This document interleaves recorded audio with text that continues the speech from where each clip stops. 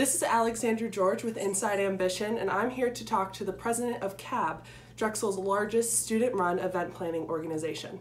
Hi, Nicole. How are you? I'm good. How are you? I'm good. So why don't you start by introducing yourself and what CAB is for those who don't know? Yeah, so I'm Nicole. I'm a senior economics and legal studies major, so I will be graduating in just a little over a month.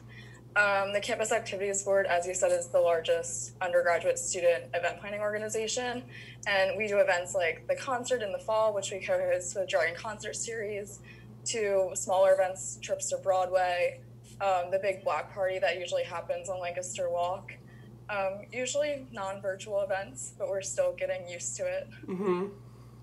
So how have you guys been operating with all this virtual stuff? Yeah, so it's been a little bit difficult because we plan all of our events a full term beforehand.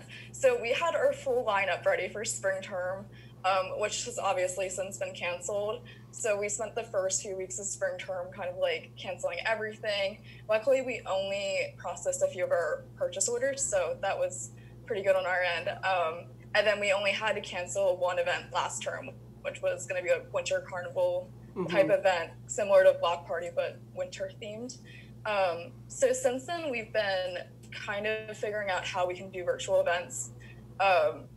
It's been kind of difficult just because campus engagement is down to like one credit card for their entire department. Wow. So submitting purchase orders is a lot more difficult than it used to be. And we also just want to be conscientious not to like purchase things. I don't know, it's like a little bit weird, especially just ordering things from Amazon and everything right now, considering how essential workers are treated and wanting to be cognizant of that. So we've been trying to figure out, we're going to get Jackbox games, so we're also trying to figure out how to do a music bingo similar to Landmark. We've been doing that. We tried it last week at GBM, like our general body meeting, and it went pretty well, but the audio is kind of weird on Zoom. So things like that, just we've been keeping an open Zoom call open, just if anyone wants to hop on a call. We'll have like some updates here and there, but it's definitely not our full normal operation that we're used to. What do you think? I mean, CAB could have just said we're ceasing all operations, we're not going to host any events. Why did you guys decide to stay open, and why do you think it's important that you did?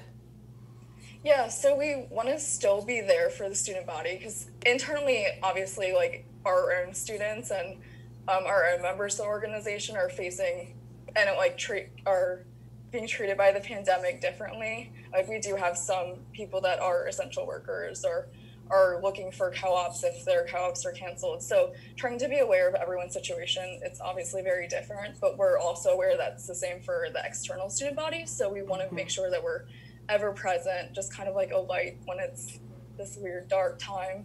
So, and we're very open to like any virtual event ideas if anyone has them. It's just a little harder to execute since the timeline is so pushed back right now. Yeah, that makes total sense, but I'm happy to see that you guys are at least trying. I know that this is your last term as CAB's president, but what's next for CAB looking into the summer or even the fall? What do you see as the future? Yeah, so right now, as everyone knows, we don't really know how long this whole lockdown is going to really last or how long we have to like socially distance ourselves. So we're trying to think ahead how that will affect our fall events. The one good thing is as we like try to navigate this virtually, we can try to implement the same kind of things during the summer since we, like every other student organization, don't have access to a budget over the summer. So it's kind of like allowed us to get a little bit more creative and figure out how we can translate that in the future. We've also been working on transitioning, so we just elected our new president and our entire executive board, so we're working on that transitional process. And then we're also trying to think about how things will be acting in the fall. Something I recommended to our new traditions director, traditions like on CAB, by the way, is like our like long-lasting events, so like the concert, comedy show, and Crystal Ball, which is like the homecoming dance. So we've been trying to think about, okay, what if we can't have the concert in the fall? Like, does it make sense to move it to the spring? Does it make sense to implement like a new large event like esports or something else that we can still have like that large presence and be engaged, but not put anyone in harm's way or kind of follow the protocols we need to? and even thinking about when we move to on-campus events, how we can spread out our events instead of keeping them in one place. Like if we were to do block party again, maybe spread it out throughout the campus instead of having it just on Lancaster Walk. That's really good. Smart thinking. And if students want to be attending CAB events right now, where should they be going to find them? Yeah, so we actually have a website, it's drexelcab.com. So you can either sign up for our newsletter on there. We're going to try to be more present with our newsletter, especially with promoting virtual events. And we also are very present on Instagram, which we've been kind of running like a senior series, since we're kind of aware that like sometimes you don't really get to, now that we're like virtual, you're not really aware of like who's on our organization as much, since you don't see us in our orange shirts around campus. So yeah, just check us out. And is there anything else that you want students to know about CAB? Yes, so we're going to still try to do virtual recruitment. So if you've been wanting to join, if you've been wanting to find out more about CAB, we will be trying to still do recruitment, even if it's through Zoom calls. So make sure you like check out that on our social media as well. Awesome. Thank you so much for talking with me. Thank you.